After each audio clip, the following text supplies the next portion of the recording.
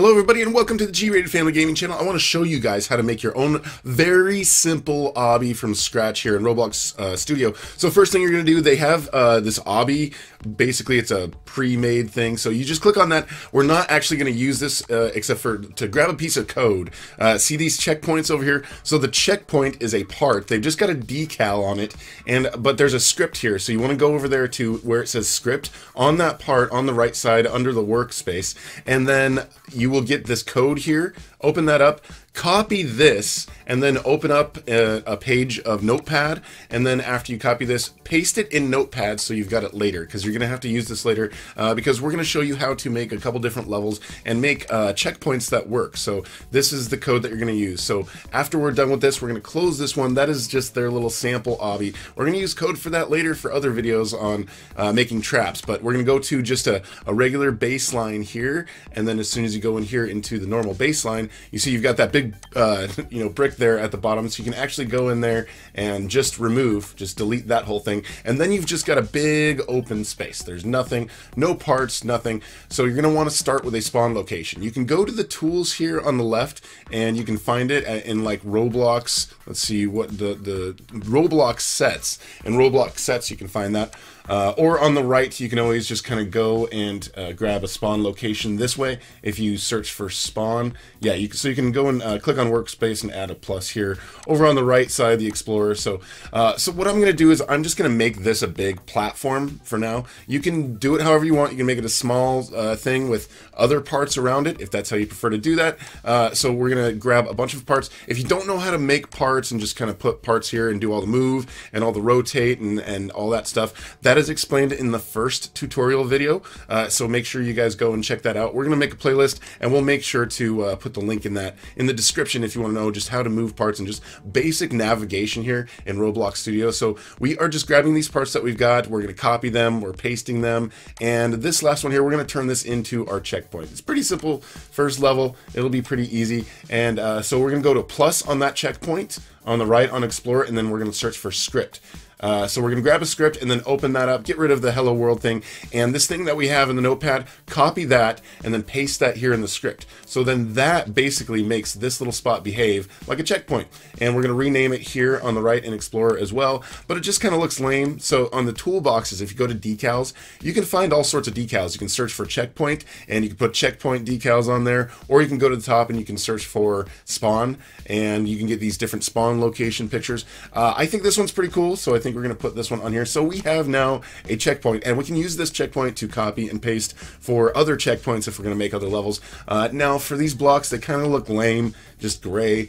So if you click on a part, you can open up properties. If you don't have it open, you can go to the view and then click on the properties window. So you've got the properties window, and you can use the properties window to change the colors and change some properties. If you change the brick color there and the color on the right, as you can see, you can go through and you can change the colors, and you can change the surfaces as well, because if you look up at the top in the model tab, we've got the different surfaces, and we're using just a brick surface, and we can also change the color from up there as well. So there's a couple different ways to do a couple different things, but we're just going to color it, make it look a little cooler. Oh, so we're going to test it now. And did you see all my parts fall? Did you see them all fall? So what do? We forgot to anchor the parts. So go through all of the parts and then click on each one and then make sure you anchor them.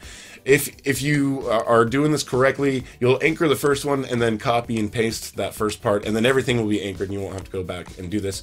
So see, oh, there's still a brick that we forgot. Oh, there was a thinner brick under there. Okay, so we're just going to test the distances right now though. Ooh, that's quite a distance. So now we're going to go back and we're going to move. So we tested it out, and some of these bricks are a little bit too far apart for the user to jump. So this part of it, make sure you kind of go back and test your distances, but you can basically create the level however you want. You can do bricks, you can do different parts, you can make them as far spaced as you want, you can make like a thin beam if you want, you can make certain bricks that make you go oof. The next video is where we're going to show you how to do traps and how to make these parts basically kill the player as they're playing it. So there we go, we're going to go and test this out. Still a little too far apart, and this surface was a little bit different. So okay, so here we're going to test this one more time.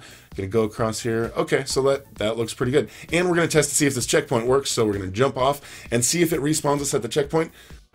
Okay, so there we go. It spawned us at the new checkpoint. So we know that is working. Make sure you've got that script on the right part that you want to work as a checkpoint. So now we're going to make a second level. We're just going to start adding on these round balls. Okay, so now instead of just doing those bricks the way we had it, we're going to add some of these balls, copy, paste. Make sure you anchor each one. I think I may have forgot to anchor one of these. You can kind of line them up however you want. These, you know, are kind of moving left and right a little bit. You know, but the player's still going to be able to jump on them. It'll be kind of a little jump on the stairs of these little red balls. Okay, and then grab this spawn location. No need to grab the code and do it differently. So you can just copy and paste that spawn location and then look all the way around and just see how things are lined up and if you want them to be lined up the way that they are. Okay, so, whoops, I accidentally moved that thing over there. Okay, this ball. Just making sure that they're all anchored. Got to go through and anchor all of them. So now we're going to go and test it out. Go over there and, oh no, it looks like I forgot to anchor one of them. Okay, so yeah, anchoring is something that you'll definitely learn to get more proficient at. As you can see, I still need to work on it a little bit. So, all right, let's go test this out. Second level. Okay, working up here, and let's see if this checkpoint works, and we're going to follow off and see if we respawn in that location. Yay! Okay, so that is how to do just a basic obby. That's 2 levels. That's how to do checkpoints, how to color your stuff. We're going to show you guys how to make traps and all sorts of moving things and other fun stuff later, because we are going to add to this thing. But make sure you go up there and you save it in the upper left. You can call it whatever you want, and then save it, and then also make sure if you want to, you can publish it, and you can change all those settings there. We will do a video as well to kind of show you the details of how to publish a game, but make sure you guys hit the subscribe button and the notification bell. Thank you for watching. Bye.